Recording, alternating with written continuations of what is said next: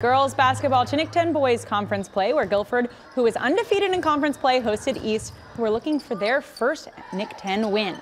The Vikings were leading 28-19 with 2 minutes left in the second quarter when Malachi Johnson sinks a triple to put them up 33-21. The Arabs have the ball after this, and the Vikings come up with the steal and score when they find Johnson again for the nice layup.